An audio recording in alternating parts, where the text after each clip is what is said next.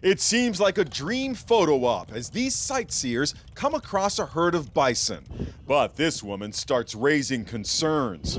How close does she have to get? She seems fearless as she approaches the huge beasts. What the are you doing? Then it all goes horribly wrong.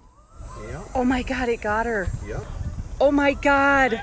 The woman is tossed around on the horns of one of the beasts. She doesn't have any pants. She has no pants on? No, not anymore.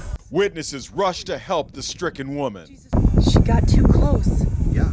There's a buffalo out there with that woman's jeans hanging from its antler.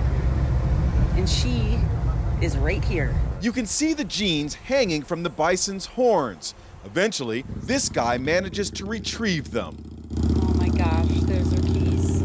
We weren't sure if she was alive or if she was dead, but then she did finally move her hand a little bit as she was getting help. The accident at Custer State Park in South Dakota is the latest bison drama caught on camera.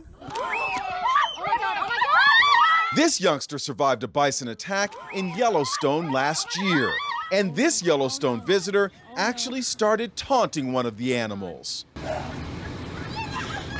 Oh God, no, I can't. Stop this nonsense. Okay, these are wild animals. Ron McGill of Zoo Miami.